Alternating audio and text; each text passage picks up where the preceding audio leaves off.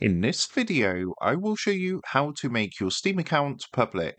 This should be a quick and easy tutorial to follow, but before we do continue, please consider leaving a like on the video and also subscribing to the channel. I really do appreciate it. Now, to make your account public, the first thing you're going to want to do is open up Steam and log into your account. Once you're logged in, come up to your profile name up here at the top, and when you hover over this, you're going to see this drop down menu. What you want to do is come down and click onto profile. What that's going to do is take you across to your profile page, and from here you want to come across to the right and click here where it says edit profile. Then what you want to do on your profile page is come over to this menu on the left hand side and click onto privacy settings. Finally, on this screen you're going to see the option for my profile, and you can see mine's currently set to private. So to change this to public, all you need to do is simply click here where it says private. As you can see, we've got some options come up, and you can see there's an option for public. So just go ahead, click onto public, and just like so, we've now gone ahead and made our Steam account public.